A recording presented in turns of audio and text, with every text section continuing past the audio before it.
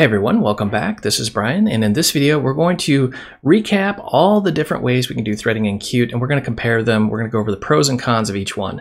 This video may seem redundant, but I want to make sure we have all of these concepts solidified because we are going to give a graphic user interface example using, you guessed it, Qt widgets. This is what Qt is really famous for, is user interfaces, because let's face it, people hate command lines. You know, actual people, users want a graphical interface that they can do something with.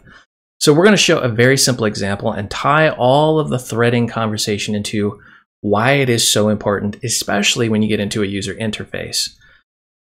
Spoiler alert, I just want to cover a few things super quick, so bear with me. These videos on YouTube are different than the videos I have out on Udemy.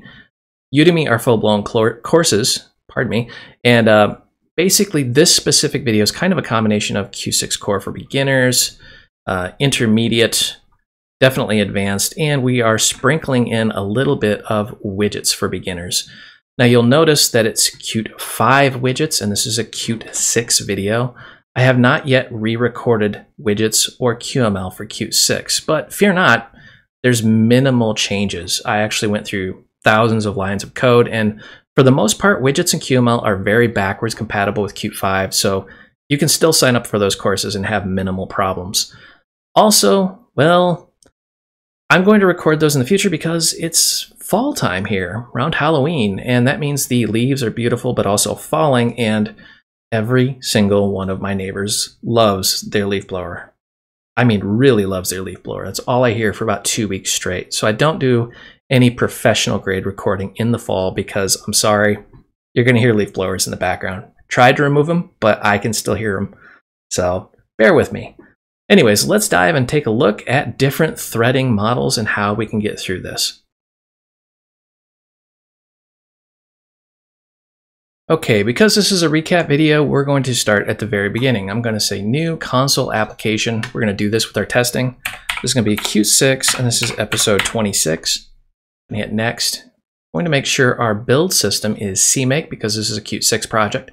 Again, doesn't matter. You really could do QMake, but we're going to be using CMake just in the future. And just next, make sure you have whatever kit you want as long as it's Qt 6 or higher. And ta-da! There is our application in all of its glory. Just going to paste in some notes here. Again, we're testing different ways of threading, pros and cons, and we're going to end this with a graphic user interface example.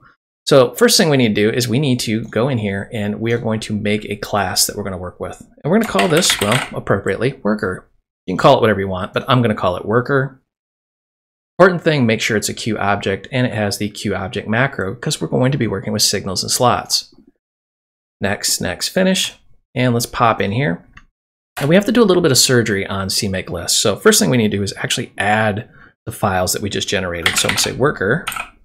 And we want the implementation file along with the header file. We're not done yet.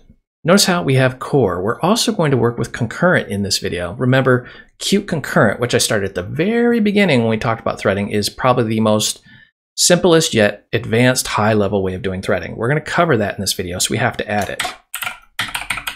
So we're going to just simply say concurrent. So we're saying core and concurrent are both required, and we're going to tell CMake to go out and find those. Going to do the same thing down here, and we are going to beg, borrow, and steal using copy and paste. And voila, save, and as long as you get this nice, beautiful green bar down there, you're good to go. All of these little issues should clear right up, and if you're super paranoid like me, you can just open up the file and hit build just to make sure that CMake is functioning properly. Now that we've gotten to this point, well, we can start working on the actual code. So I'm going to go in here, I'm going to paste some includes. Again, in case you're wondering how that magically happened, I have notes off the side of the screen here, so I could just copy and paste as needed to save a little bit of time. All right, let's go in here. We're going to say worker. My horrible spelling included at no extra charge. There we go. We're going to make the deconstructor. Now we have signals, so we're going to add in a signal called finished. Now remember, we don't implement a signal. This is specifically for Qt. Qt is going to implement that using mock later. So if you right click this and go to refactor, you'll see there's no way to implement it. Now what we want to do is we want to implement a runnable. And let's go through our includes real quick. We've got QObject, QThread, QRunnable, QDebug, QEventLoop, something which is new. This is a way of actually stopping a thread, but still handling event loops. We're going to demonstrate that here in a second, meaning we can pause that thread, or I should say lock it up, but at the same time still get signals and slots. It's actually very cool.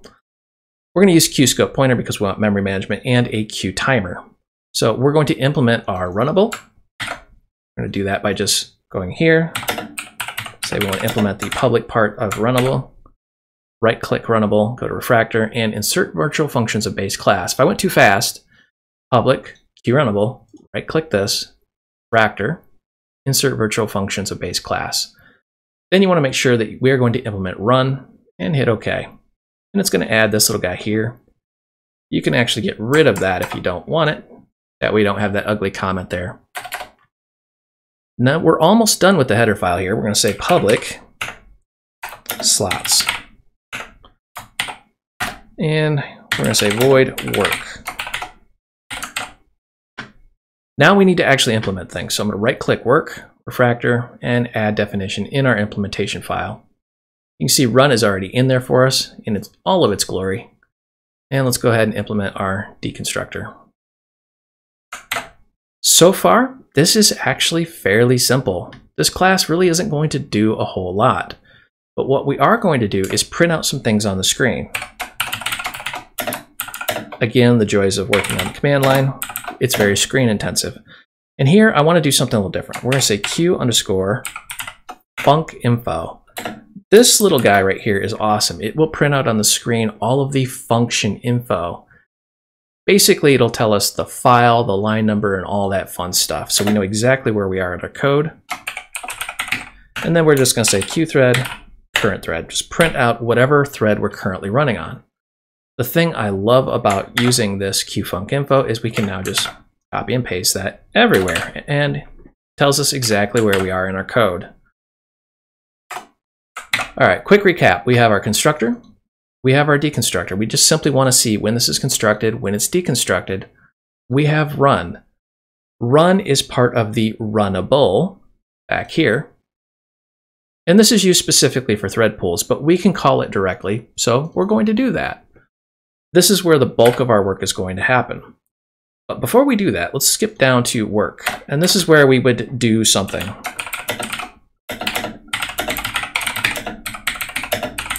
I'm going to say do something cool here. We're not going to actually fill in that code, but just imagine like this would be interfacing with a hardware device or doing something.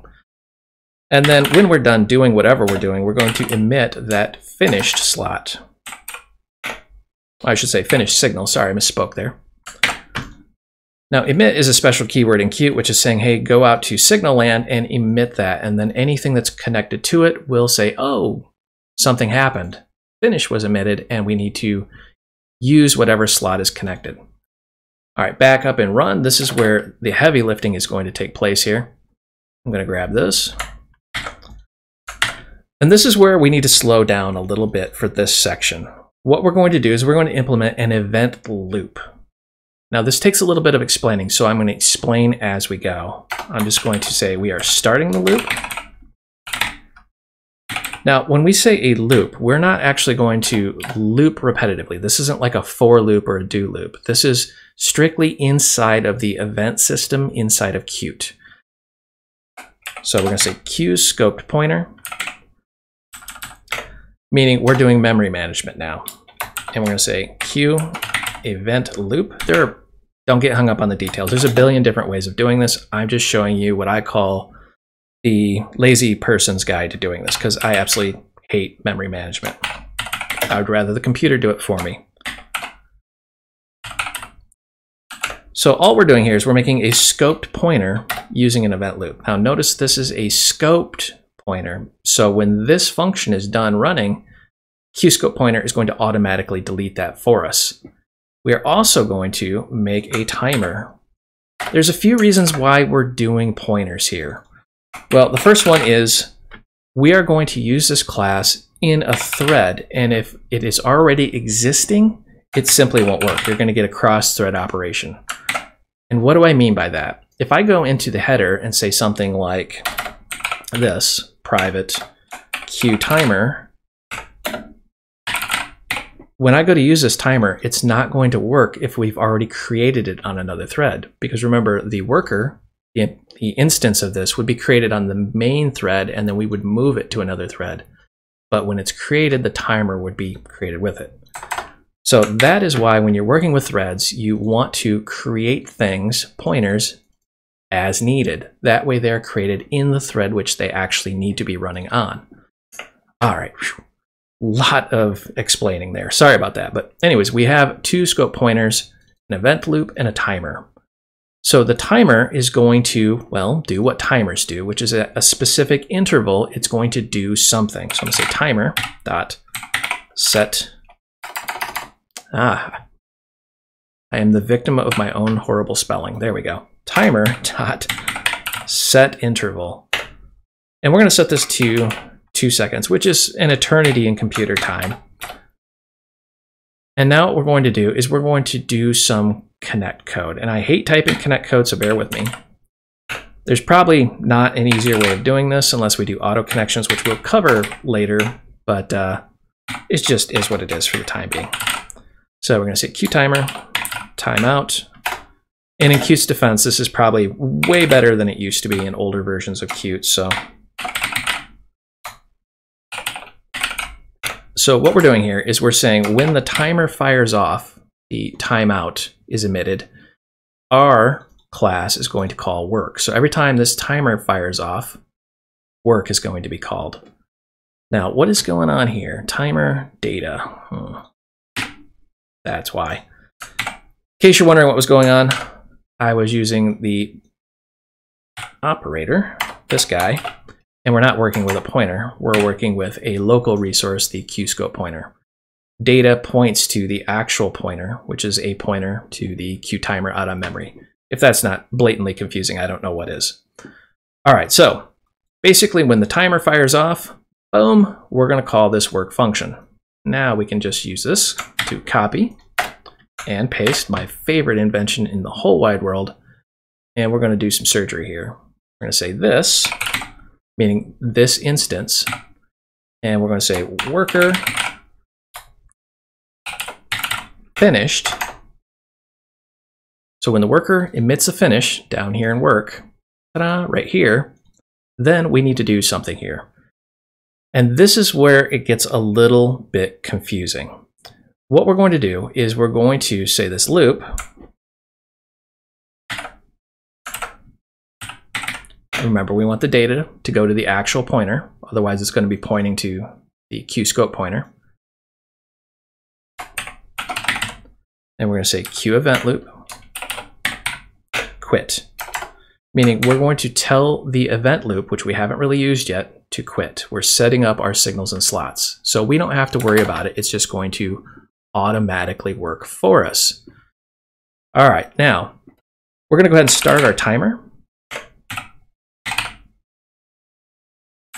Now you may be asking, wait a minute, that's a function and that's a slot. I can tell by the icons. What's the difference? Well, honestly, other than the signature, there's really no difference. You're calling it, and it could be called as a slot or as a function. It really doesn't matter. Now we're going to use our event loop. So we're going to say loop.exec. And what loop exec is going to do is going to block our current thread. So let's highlight this in F1. And it says enters the main event loop and waits until exit is called, returns the value. Meaning this is now going to block. So whatever thread it's running on, it's going to come to a screeching halt and nothing else will get processed. We're doing this in this example because the timer is going to be firing away asynchronously in the background. And it's going to do something cool like connect to a hardware device after 2 seconds. And then when it's done, it's going to emit finished. So we have to have this guy right here to tell the loop to quit. Otherwise, it's just going to block it forever. Now, as you can guess, blocking is very bad. So you don't want to do that on the main loop. Or I should say the main thread. Geez, too many loops. You know what I meant.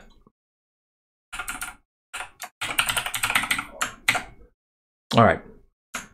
Now that we've got this, let's go ahead and give the class a good build. All right, now I realize this class is super confusing. Quick recap here. This is a Q object, so we can work with signals and slots. It's implementing runnable, so we have to have the run function. This is called in a thread pool, but we can also use it out of a thread pool just as a normal function, or even as, well, however we want. Then we have a public slot called work. Inside of this worker, we're going to monitor the constructor, the deconstructor, and then we've implemented run. This is just going to start a loop and a timer. The timer is going to fire off every 2 seconds, but we're really only going to use that one time if you're paying attention here, because what's going to happen is when it emits finished, our class emits finished, our event loop is going to quit. So we're going to stop blocking. Speaking of the event loop, what this does, it basically runs a loop in the background, and that loop really blocks our thread. You have to be very careful. And it says, generally speaking, no user interaction can take place before calling exec. As a special case, modal widgets like QMessageBox can be used calling exec. If that sounds very cryptic, like you don't know what I'm talking about, it's because we haven't covered any of it. But what it's really saying here is you have to be very careful using this, because you're going to start blocking the execution of your application, and bad things happen very quickly. All right, let's flip back into our main, and we are going to just pop in some includes out of my notes. Don't know why I have it like that, but we're going to do it the correct way. All right, now that we've got that in there, we're going to, you guessed it, set up for the rest of this video, which is our thread, current thread. We're going to set that object name to the main thread, and then we're going to just say, hey, we're finished. And then in the coming sections, we're going to go over the different ways of doing it. So at a very high level, all we have so far is, well, nothing. We just have a class. We're going to be able to work with threads. And if you run it at this point, it's just going to say it's finished on the main thread. The major takeaway here is what we're going to do is take this worker class and bounce it around the different thread strategies and see how it acts.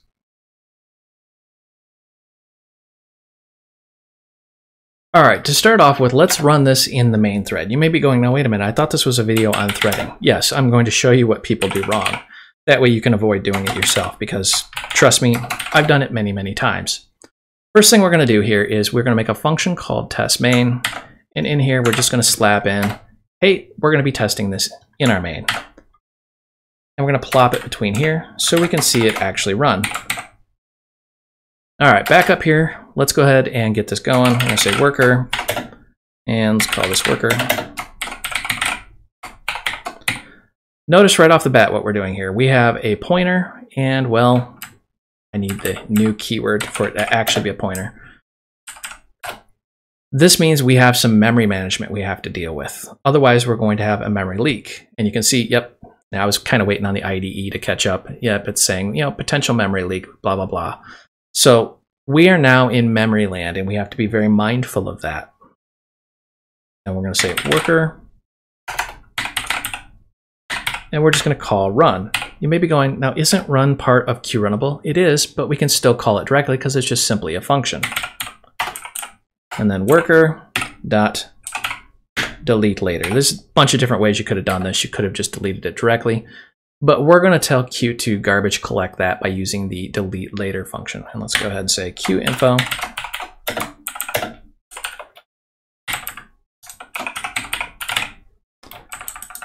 Horrible spelling today, don't know why. Maybe I need more coffee. That's usually the answer here. All right, let's go ahead, save and run and see this thing in action. Now remember, this is running on our main thread. All right, so what we've got here, testing on main, our worker with its memory address. You can see there's the constructor running on main thread. Then we have our worker run running on the main thread. This is bad because remember, that little event loop's running in the background, and that will have a ripple effect through our application because everything is running in the main thread, and it will lock that up. So if you see here, it says, work is called on the main thread and then finished and then testing finished, blah, blah, blah. And then our deconstructor is finally called, meaning that was garbage collected. But let me really demonstrate what I mean here. Let's set this out to some astronomical value. Yikes, that's a long time to wait. So we're going to save and let's rerun this and see this. Now you can see what I mean here.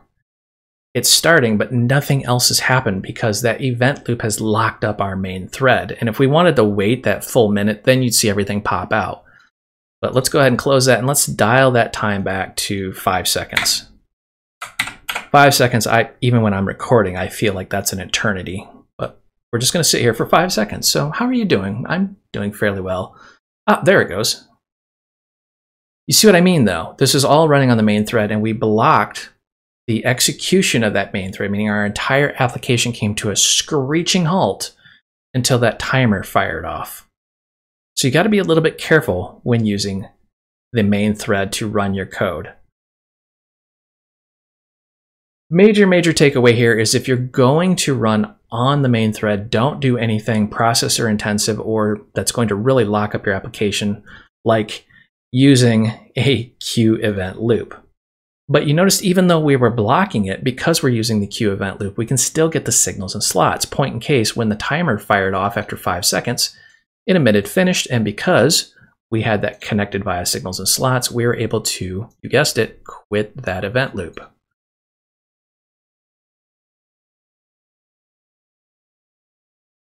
Now that we understand those concepts, we're going to move much faster through this video because honestly, you can go back and rewatch the videos where we talked about these concepts. So I'm going to say void, we're going to say test thread. And as the name would allude to, we are going to run this on a thread. So let's go down here and comment out test main.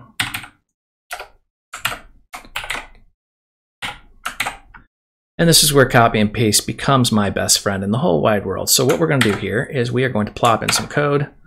And if copy and paste ever betrays you like this, you can simply highlight, right click, and then auto indent selection, or hit whatever the command key is to do that. So we're going to say QThread, we're going to make a new thread, and we're going to set that object name to worker thread, and then we're going to say testing on the worker thread, and then our worker is going to be a new worker here. So what are we doing? Well, we're creating a whole bunch of pointers. The major takeaway here is we're going to say worker.moveToThread. You may be asking yourself, why are you making a pointer to QThread? Well, look at where it is. It's inside of a function. So if we were to just make this on the stack, aka not a pointer, as soon as this goes out of scope, it's going to kill that thread altogether. It's going to say, you know, try to execute on a thread that was destroyed. So you're going to have a very bad time very quickly. So we're going to move to thread.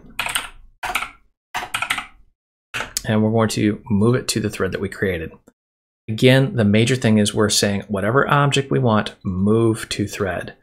One thing we're not going to cover is actually using inheritance inside of a thread. I don't do that because I've seen people make some custom thread class and then wonder why their application blows up later. So don't do that. Use move to thread, which is the way it was intended.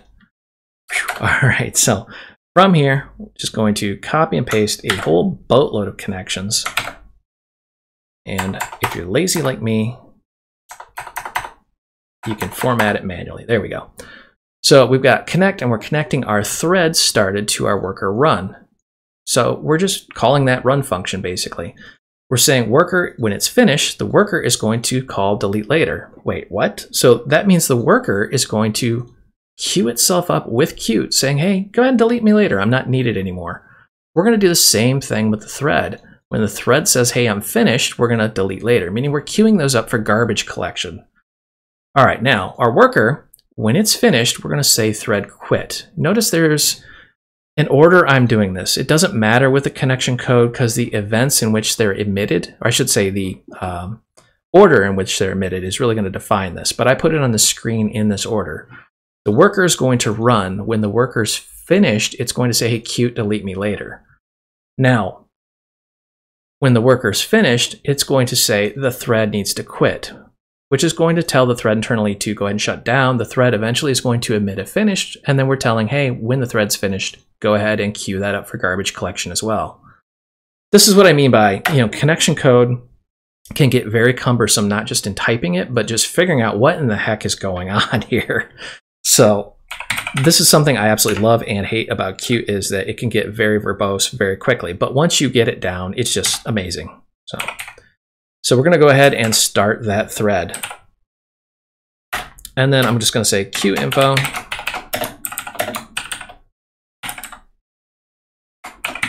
So what are the pros and cons of this before we actually run this? Well, the pros are it's now going to be threaded. It's not going to run in the main. Running in main had no pros and all the cons, but now that we're in a thread, by using the move to thread, it will be a truly multi-threaded application. But you can see the complexity just shot up through the roof. We have all these connections we need to figure out. We need to make sure that we move to thread, and then we have to start the thread. And on top of that, we have all this memory management we now have to keep track of, like delete later. But now it is truly multi-threaded, and it should run with no problems. So let's just watch it as it goes. And boom, it's done. The main takeaway here is, okay, the worker was created in the main thread. And then you see tested and finished in the main thread, meaning the main thread's now done. Main thread's off doing other things, while now our worker is happily running on our worker thread. And all of the work is being done on the worker thread. Pay special attention to which thread it's actually on. Now, at the very end here, you're going to say the worker did the work, the worker's finished, and then finally the deconstructor's called, meaning everything worked exactly the way we wanted it to. This is good, but it's not great. Remember, we made this as a Q runnable so we can work with a thread pool. Now, in the last section, at the very end, we touched on how this is a Q runnable. Now, what does that really get us here? It means we don't have to worry about all the complexity of threading. We're going to tell Qt to do it for us. That has a price tag, though, as you're about to see. So I'm going to say void test pool. And let's just go ahead and comment this out. And we're going to go ahead and run that on our thread pool. So what do I mean by it has a price tag to it? Well, let's look at the pros and cons as I'm typing this out. And unfortunately, I can't really type and talk at the same time, so bear with me here. But basically, the thread pool has a pool of threads, which we can use, but it's limited in the number of threads that'll run concurrently because your computer is limited. So that's one of the cons. But the pro is it has a much more elegant memory design, and it's much, much more efficient. So we get that. We also have this little guy here, set auto delete, meaning we can tell the thread pool to deal with the memory management for us. We also don't have to screw around with all those signals and slots anymore because we're going to say, hey, QThread pool, go ahead and you can either make your own thread pool or you can make a global instance, or I should say access the global instance, and we're going to just go ahead and throw this runnable out there. Say, hey, you go deal with this Qt. I've got other things to do. I've got coffee to drink and I've got YouTube videos to watch. So this looks on the surface amazing because our complexity just went way down, but we've gained the awesomeness that is multi-threading. Now, what do you think is going to happen here? Do you think this is going to run perfectly? No, remember there is a con, and we're about to see what that con is. We're going to run this really, really fast. No pun intended because it's a threaded application. All right, so you can see right off the bat here, main thread. Boom, worker was created on the main thread. Testing finished, main thread now thinks it's done. The worker was run on the threaded pool. This is the thread inside the thread pool. And then it's starting on the thread pool, and then it's working on the main thread, and then, wait, what? Did you catch that? Work is running on the main thread, even though this is running in a thread pool. What the heck is going on here? So to finish this up, it's finishing on the thread pool and then it's deconstructing on the thread pool. But why is work being called on the main thread? This is one of the complexities of multi-threading. So let's jump into our worker and figure out what's going on. So looking at this, what is actually calling this? Well, our timer set interval. So when that timer fires off, timer timeout, it's calling work. Remember, the timer is asynchronous, not actually threaded. So the timer is going to do that wherever Qt's going to tell it to do it. And in this case, Qt is telling it to fire that off on the main thread. But this is the thing that's going to be doing all the number crunching. that we don't want to lock our application up for. So this is where you have to really dive into the documentation and understand the connection type. By default, it's the auto connection type. If you're going cross-thread, you want a queued connection, which is what auto connection is supposed to do. In this case, auto connection is betraying us. We want a direct connection. And feel free to just highlight that and jump into the documentation. Direct connection, the slot is invoked immediately when the signal is emitted. The slot is executed in the signaling thread, meaning we're not going to bounce back and forth between threads. Where a queued connection, well, this would return control of the event loop. The slot is executed in the receiver's thread. So we want it in the same thread, so we want the direct connection. Let's try that again and see if it actually works this time.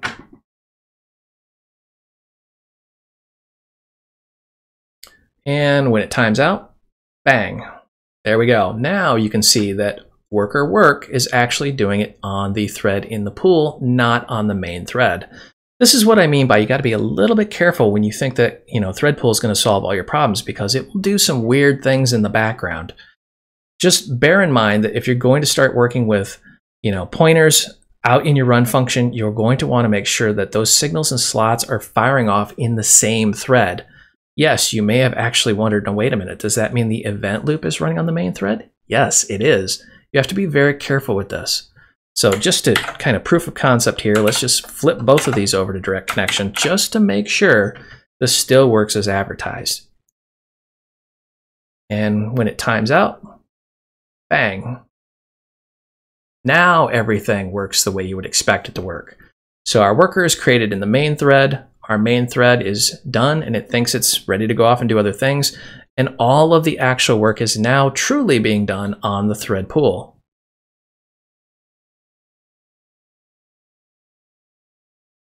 All right, we've covered a lot of things so far here. We've covered running in main, bad idea. We've covered running in a thread, which is, well, good because it makes us multi-threaded, but it's bad because there's a lot of things we have to type. Thread pools are awesome, but of course now you have to deal with all these weird memory issues. What we're going to cover now is Qt Concurrent. Now remember, this is a high-level API, one API to rule them all, but it does all the threading for us. And to that end, we have to treat it a little bit differently here. We can't just call test concurrent directly like this, because then what are we doing? We're really running this in the main thread. So what we need to do here is say Qt concurrent run, and then tell it what function to actually run. If you can't get to that point, remember you need your include, and in your CMake list you also have to include concurrent, and it has to have all of that in there or it just won't work. And when we're running, it's basically going to take this entire function, wrap it inside a runnable, and throw it out on a thread pool. At least that's how I imagine it happens under the hood. I honestly don't know for sure, but logic would say that's how it's working. One of these days I'm going to get out to the source code and check it out just to make sure I'm saying that accurately, because that's the awesome thing about Qt is you can look at the source code. And in case you're wondering, just go out to Google and type in Qt source code, and there it is. All right, so we're going to call this worker. If I can spell worker. You'll notice right off the bat, this is a scope pointer, meaning, wait a minute, as soon as this goes out of scope, it's going to delete this. That's absolutely right. This is what I mean by you have to treat this a little bit differently. Now we can use smart pointers and use a multi-threaded design and a thread pool all combined into one, and we don't have to worry about any of the things. But because this is working at a higher level, we also lose what's called granularity, meaning we can't really control all the nitty-gritty of things. We just trust Qt to make it happen. And let's go ahead and say testing.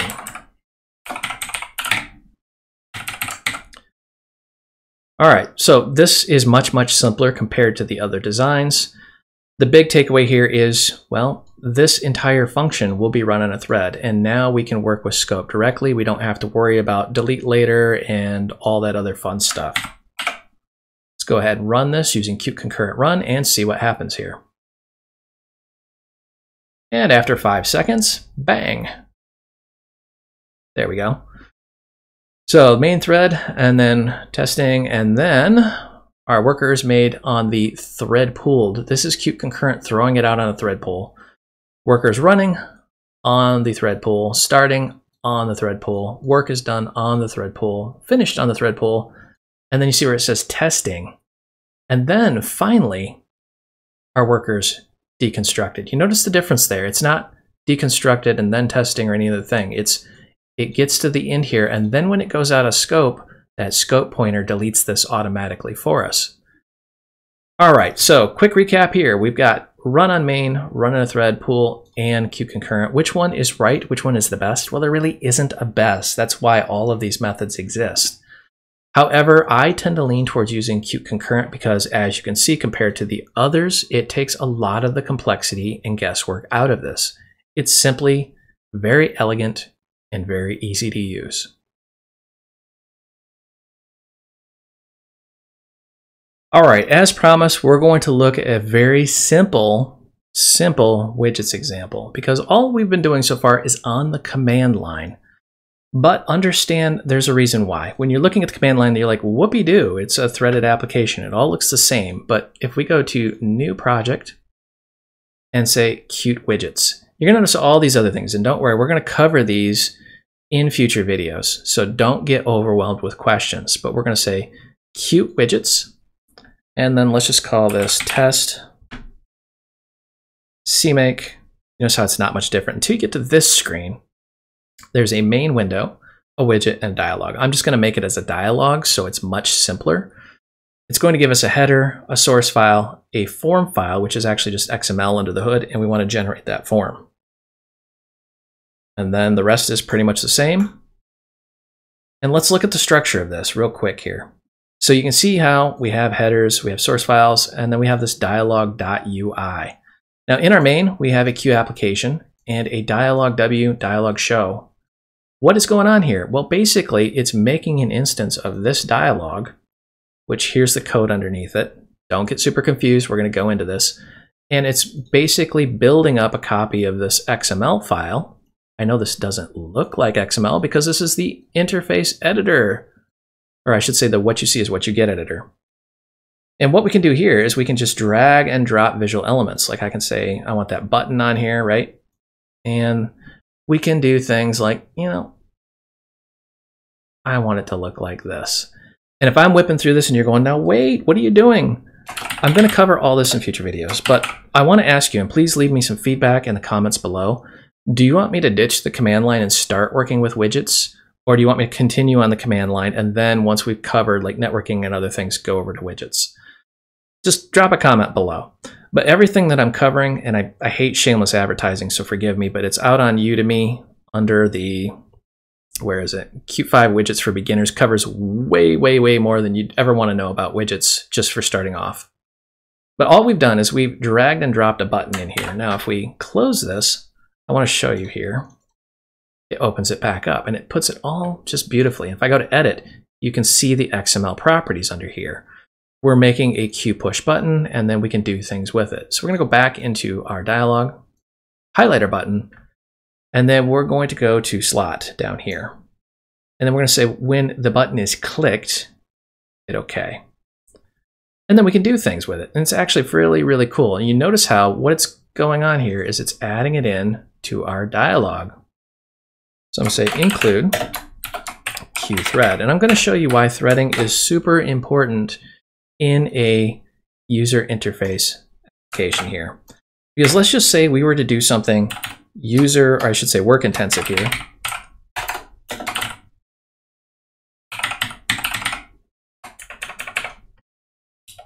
We're going to do something like this, QThread, current thread, MS sleep. And we're going to put this to sleep for a very, very long time, 1 minute. That's an eternity. That's like the entire existence of the universe and all the things in computer time here. But let's flip back to our main real quick. I just want to demonstrate something here. So what's going on here is, you guessed it, the dialog is running in our main thread. And to really solidify that in your mind, we're going to do this.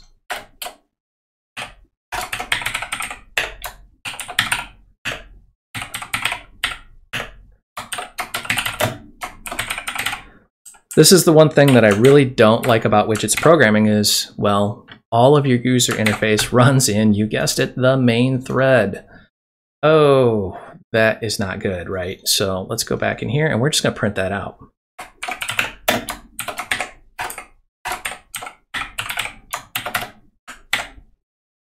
Now, again, don't get caught up in the complexity of what is all of this stuff and pretty please explain all this. We're going to get to it, just not in this video.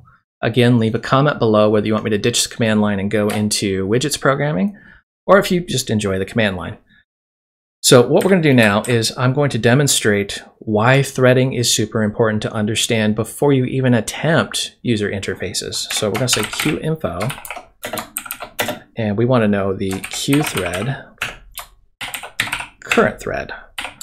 And then whatever the current thread is, we're going to put it to sleep for a very long time.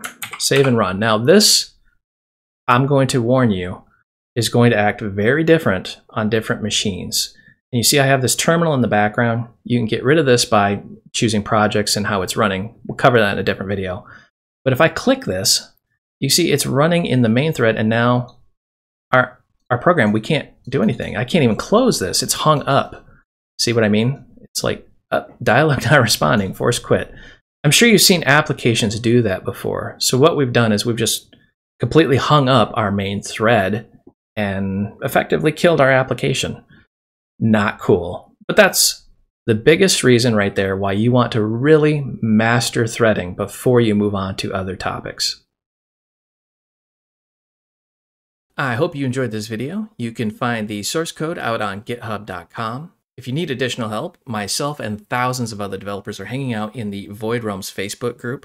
This is a large group with lots of developers, and we talk about everything technology related, not just the technology that you just watched. And if you want official training, I do develop courses out on udemy.com. This is official classroom style training. If you go out there and the course you're looking for is just simply not there, drop me a note. I'm either working on it or I will actually develop it. I will put a link down below for all three of those. And as always, help me help you. Smash that like and subscribe button. The more popular these videos become, the more I'll create and publish out on YouTube. Thank you for watching.